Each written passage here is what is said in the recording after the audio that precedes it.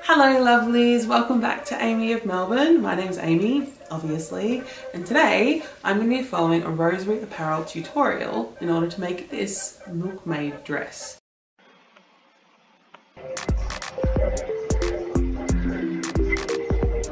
This dress, which is originally by Rosery Apparel.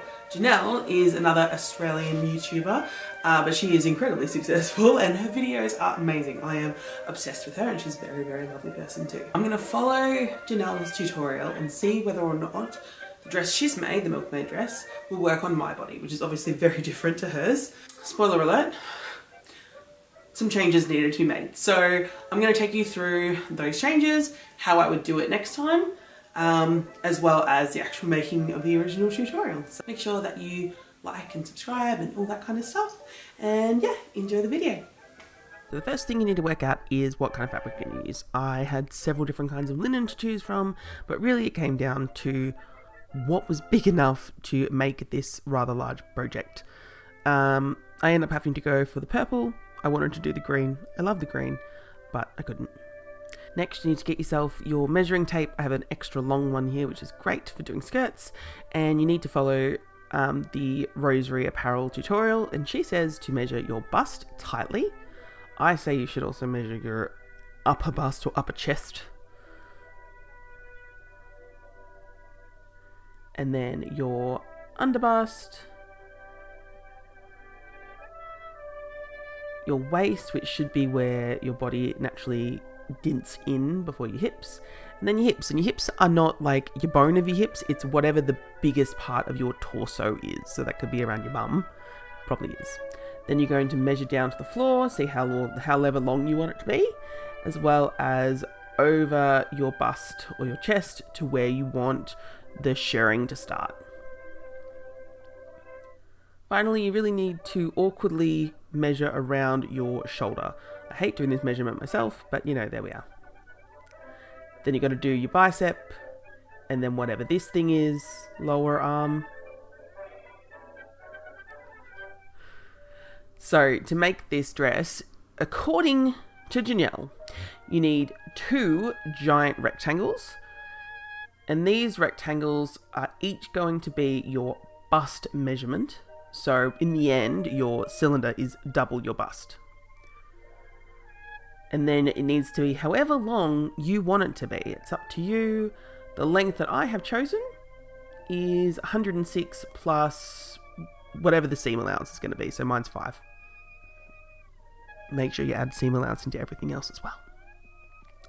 Then your next measurement is from the top of the dress to where you want that shirring to start. This is very much dependent on how big your bust is. And you need to include, again, seam allowance. Then you need 2 more smaller rectangles. And this is going to be based on your shoulder measurement, times 2. Which for me, my shoulder measurement was 60, so times that by 2 and we've got 120 centimeters. So if I get my measuring tape and we work out how big 120 centimeters is, that is a sleeve. That is a ginormous sleeve. Far too big for me.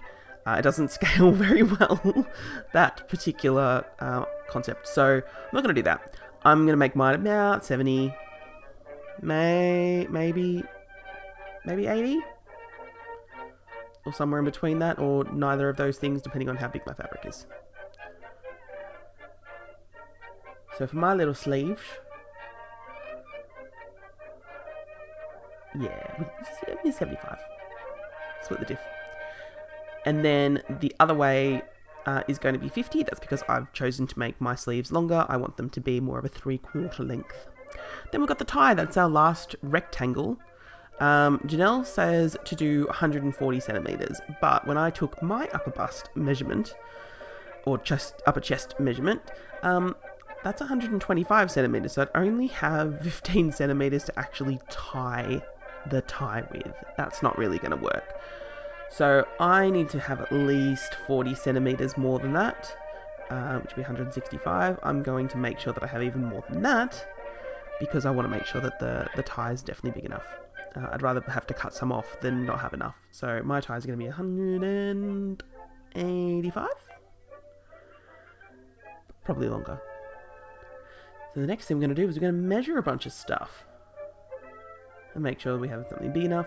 I'd like to point out here that you really should iron your fabric before you cut things. But we all know that's not how I do it.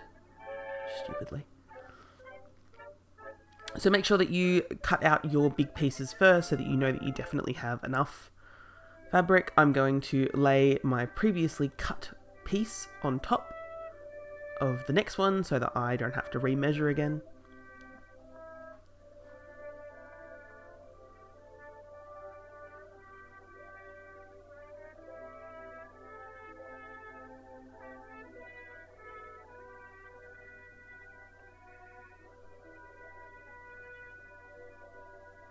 Okay, then you're going to work out your sleeves. My sleeves end up being smaller than I originally thought because I didn't want to cut out a new piece. Oh look, it's ironed! Do that. Not what I did. Anyway, here's another unironed piece of fabric that I'm going to cut on. And we're going to cut out some pockets. You can find Janelle's pocket pattern. I linked it below. It's really great. This one's mine, but it's not available at the moment.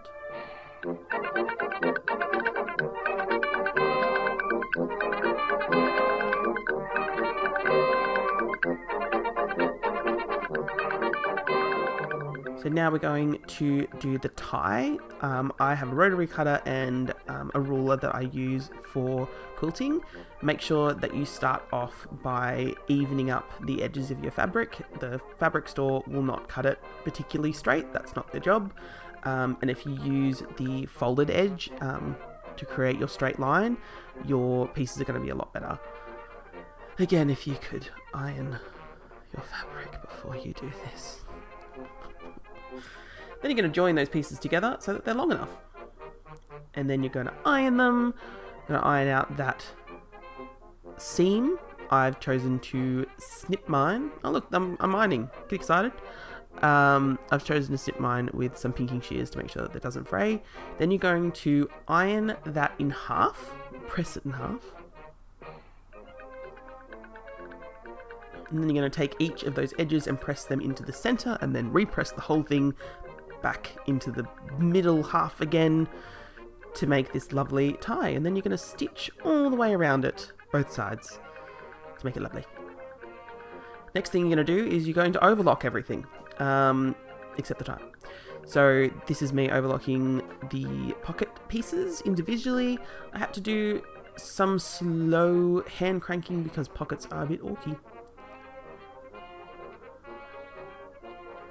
And then also the dress. There's some parts of my dress I actually didn't have to overlock because I had the selvage, and if you have the selvage it doesn't fray, but everything else had to go through.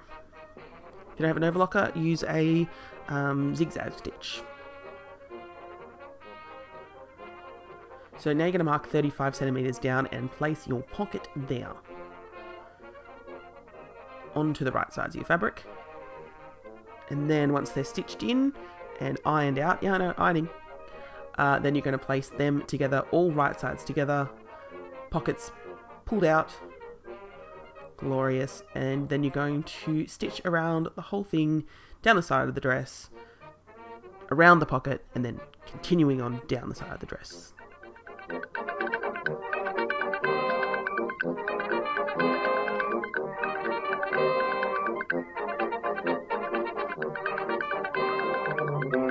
So now I am ironing the fold at the top. I'm making sure that it is big enough for a casing for the elastic and the tie. And then I'm going to use a buttonhole. Mine is preset. Make sure that you have your fabric around the right way. And then you're just going to do a buttonhole at the top there so that the tie can come through.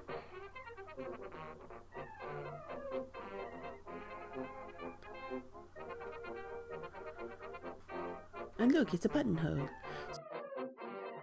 So then you're going to actually stitch down that casing, or the top hem basically. You're going to edge stitch that. It's really important to give yourself enough space to actually get your elastic through.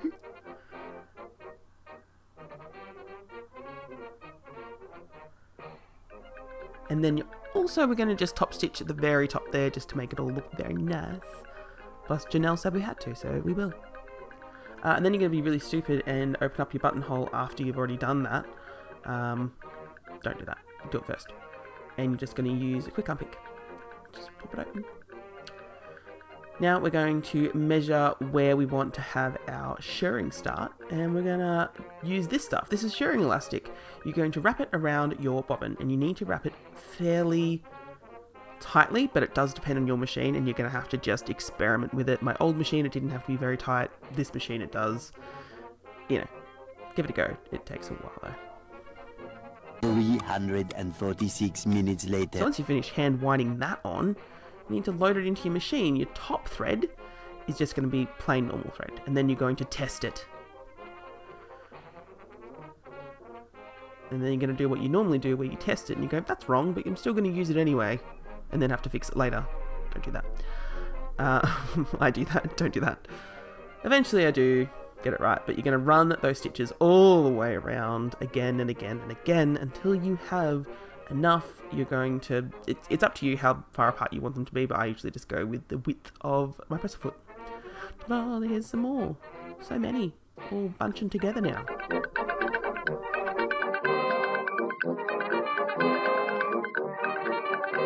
Yes, this does take a long time.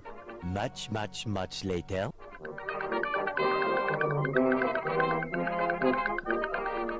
Once you finish sewing all the shirring, you're going to get your steamy iron, and you're going to run that over the top, and that is going to help the elastic pull back to its regular size, make everything look lovely.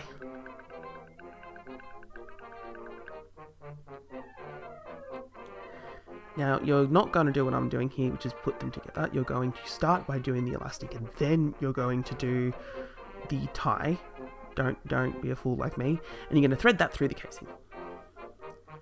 And it's going to look like this, and you're going to be very unsure of how it's looking, because it's very loose and gappy. So then you're going to add some more shirring. See if that fixes it. It doesn't, but that's okay. We'll get there in the end. Yeah, more shirring didn't help. It's more, but no. Anyway.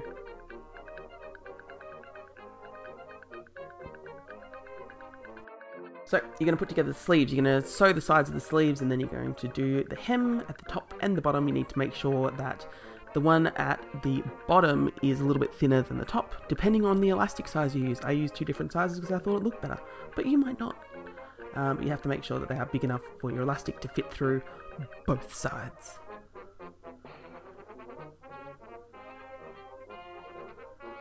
You're going to, again, shove that elastic in there using whatever you're going to use. And that's what it looks like so far. So now we need to attach yon sleeve to the dress. So you're going to line up the seams, and Janelle says about 4 centimeters on each side of the seam is what you need to sew. Just here, like this. And you're going to sew along the bottom underneath that elastic casing for both. And that's it. That's the dress. That's what it looks like done. So now that you have seen what it looks like exactly as the tutorial has it, we're gonna have to make some changes. So let's talk about what the dress looks like at the moment. The reasons this doesn't work on my body, but it does work really well on Janelle's body, is a couple of things. One, my body is a lot wider than what Janelle's is, particularly in the shoulders. I don't have narrow shoulders, but she does, and we're significantly different sizes in the first place, as well as different sized people, even taking weight out of it. I'm 5'10", she is definitely not. Things like that. So when you only have a very narrow sleeve cap, on me this only sits here, and I also have rolled forward shoulders, so they don't sit there, they just don't stay. I need them to come further in, because this space between my underarm and the end of my arm is a lot bigger than Janelle's. The other thing that's making a big difference is actually the weight of my fabric.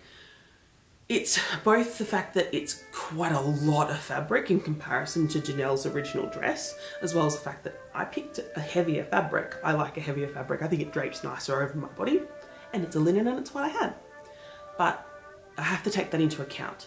Doing double my bust size all the way around was actually really, really heavy. So trying to expect just those couple of rows of shirring to be able to cinch it in, hold its weight and make it look nice is a lot to ask. If I was to reduce the amount of width I've got in my overall dress, that would help that elastic to actually do its job. I also think that considering the size and considering the weight of my fabric, that shirring all the way up the back would probably be the best choice to make sure that I don't get that weird bubble effect across the back, and to just give support for the dress overall so that it sits nicely. Another significant factor is my posture as opposed to hers. She has quite nice posture. I have terrible posture, in case you didn't notice, but you did because it's that bad. So that's a problem with any clothes that I make, and it's a problem again with this dress, and that's okay too. I would also say that if you're someone like me who has rolled shoulders and you don't want to have the ability to have the shoulder cap come off so that they sit down instead, then you really should think about having a tie or an encased elastic across the top of your back, just to help keep that on where you want it to be, because if your shoulders roll forward, the sleeves are probably going to fall off all the time, no matter what you do if you don't do that. No matter how tight you make the elastic on the side, they're still going to roll forward, so your sleeves are probably still going to pop off a little bit. So if I was making this again but from scratch, I would start with the rectangles. Instead of doing rectangles, I would taper in the top of the body rectangles so that they follow the line from under your arms to your hip. So just following that down. And then I'd also change the rectangles for the sleeves, and I would make the top of those on the edges where it would join your underarm. I would taper those as well so that you can, I'll show you, it's going to be in the video, but so that you can bring that across this way. So I'm going to make these changes and hopefully they will help. You'll have to wait till the end of the video to see that, of course. If you are making this from scratch, it really is important to change the steps so that you include these alterations for your body if you need to use any of them. So to fix this, or don't do that in the first place, I have to unpick my sleeves. 3 days later. And I also have to unpick the sides so that I can fix the taper on the side. Pull everything out, all the things that you did. Sad. And once that's done, you're going to measure in however much you want to bring it in. I brought it in about 10 centimeters each side. Could have done more. And then you're going to sew that and overlock it, and then you're going to go to your sleeve, and this is the actual important part. You're going to take out a triangle from under the arm, basically. Make sure that you think about your seam allowance and how much of that you're leaving behind. Where you draw is probably going to be your sew line. So it's going to open up like that, overlock that section, and then you're going to open that out flat and align the seams again. So rather than it being just a little bit of the tunnel that you're adding on, you're going to flatten it out. I'm sorry, I tried words. Anyway, make sure that you sew down the casing for the elastic at the bottom there, but there won't be any elastic in it. As you can see, it's now moved it across, like the sleeve across onto my body a bit more.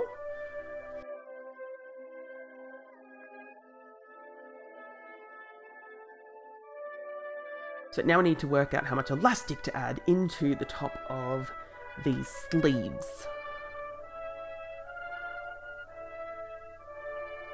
Once you put the elastic in, you're going to just baste it at the bottom after you thread more elastic through a channel. Sorry, I know this is taking a long time, so, you know, take a break for a sec.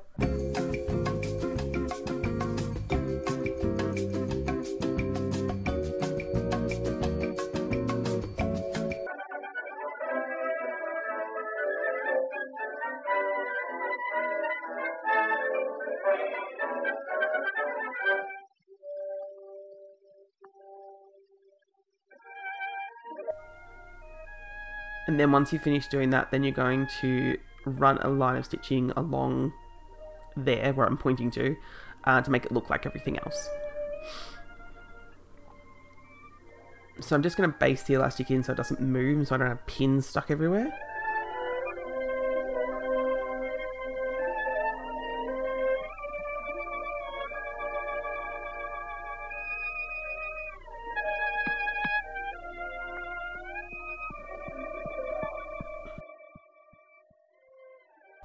And then I'm going to test it because I'm attempting to be professional in some capacity. So I think it's looking alright. So I'm going to enclose the casing on the top of the whatever, that part of the sleeve that you can see.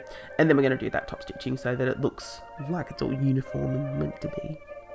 It also helps secure the elastic in properly. Now, I've discovered that my buttonhole has gone to hell in a handbasket after this much pulling in and out of everything. So I'm going to hand stitch the buttonhole. This is a little trick. Wrap your thread end around the needle a couple of times and then pull it down and you get yourself a little knot. So basically, when you're doing a buttonhole stitch, you want to start out by doing some satin stitches at the top. So go round and round, basic stitches.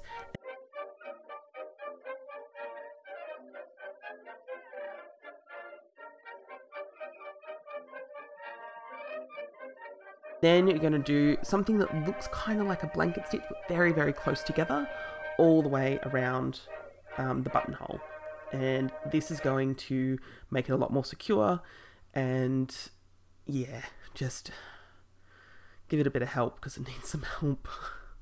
After I've been so mean to it. And that's what it looks like. It still looks a bit dodged because I didn't do it at the start, I did it after I kind of wrecked it. But there you go. Now you're going to thread. Again, more stuff through. Start with the elastic, do it on its own, and then do your tie. And it should look like this. As you can see, the sleeves have moved a lot further over. They should fit onto my body better. Which is cool. There's a few more things we still need to do though. So far the dress is looking like this. As you can see, my ties are definitely a bit long, which is great. I didn't end up cutting off much, about 20 centimeters I think from the end. But we need to make sure that it's not annoying to put on. So we're going to basically stitch in the sides and the back. We're going to make sure that under the sleeves there and the underarm area is flat. And we're going to make sure the back, see, yeah, the back is gathered as it should be, and the front is free. And we're going to stitch the back and the sides basically to be non-elastic, and because I don't like having to rearrange all of those gathers every single time I put the dress on and off. So that's where I think it needs to be. I've tried it on. I think it looks okay. It's still oddly gapey on the sides and the back.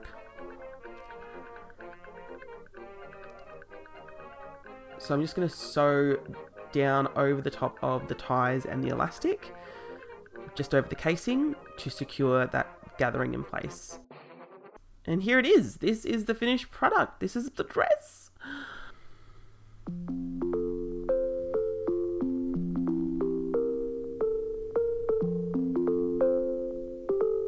Well, as fun as that was, it wasn't really me. It's more Janelle. So let's see if we can make it a bit more Amy.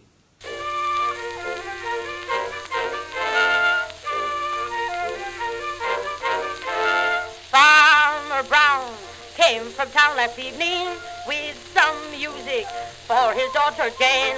When she started. Alright guys, that's the end of the video. Thank you so much for watching. I really, really appreciate it. If you like this video and you want to see more, please make sure that you like and subscribe and do all that sort of stuff. Also, please make sure that you go and have a look at the Rosery Apparel's original tutorial. It really is a fantastic tutorial. She walks you through everything and she's such a sweet, lovely person too. Things that I still need to do. A lot, actually. One of the big problems I had when I was refitting it is that I didn't want to take the pockets out because I was being lazy, but I really need to take the pockets out. And I think I actually need to leave them out because I think that they're dragging down the sides here and making it sit funny. I need to take out width just in general. I would probably use my waist measurement and double that, and then I'd also still go in up here so that it is not so massive, particularly around the back. So you could almost do the front as a full panel or close to, and then the back have that taper in so that it's not so big and bulky at the back, because yeah, it's quite a balloon spot out there and it doesn't look the best. Part of that's also that these are a little bit too loose, particularly this one, which is another thing that I have to fix. But overall I think it looks gorgeous. I really look forward to fixing up those things just for my body and how it works for me. Hopefully the original tutorial works for you, but if not, try these couple of little tweaks and changes that I've made and see whether that is better for you. Also, if you happen to like the stays that I am wearing, this is my own pattern and it's going to be coming out soon. So if you jump onto my website and you join the mailing list, then you'll be one of the first people to know when I finally release this pattern. It is definitely going to be a plus size inclusive pattern. So that's something that you're interested in, hop on and and subscribe to my mailing list. Otherwise you can also follow me on Instagram, and then I should be updating on there as well. Anyway, thank you so much for watching. I really appreciate your time today coming to see me, and I'll hopefully see you in the next one. Bye, lovelies.